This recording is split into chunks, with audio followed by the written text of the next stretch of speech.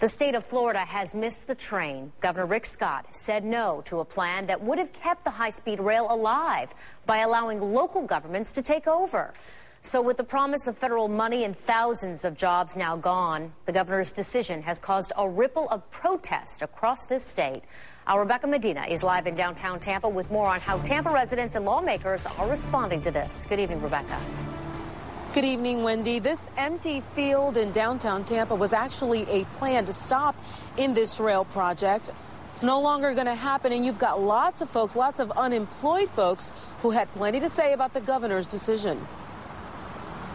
It's like our votes don't count. It's like what we're saying, we don't have a voice in the situation. Shanita Hobbs has been unemployed for nearly 2 years.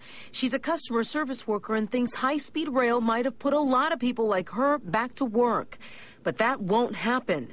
Governor Rick Scott said no to federal money last week, and Thursday he said no to a coalition of lawmakers trying to keep the project alive. This is pitiful. President Kennedy said that if you make an error and you don't correct that error, it becomes a big mistake.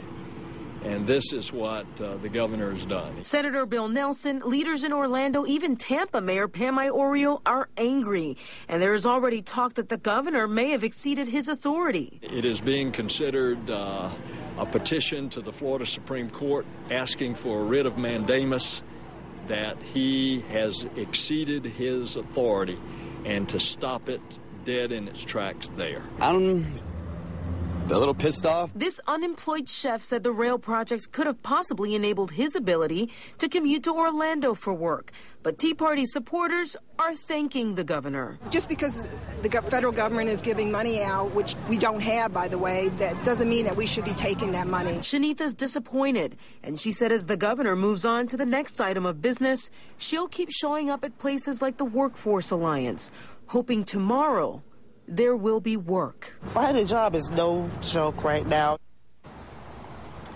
And from the sound of it, it looks like lawmakers are not willing to let this go just yet. So we're going to continue to follow this story and bring you every update as we get it. For now, we're live in downtown Tampa. Rebecca Medina, ABC Action News. Thank you, Rebecca. So what happens now that the governor has turned down the idea? President Barack Obama's transportation secretary gave supporters of high-speed rail until tomorrow to come up with a plan, but the governor won't budge. New York and California have both made pitches to the federal government to get some or all of that $2.4 billion. A proposed light rail in Hillsborough County was defeated in November.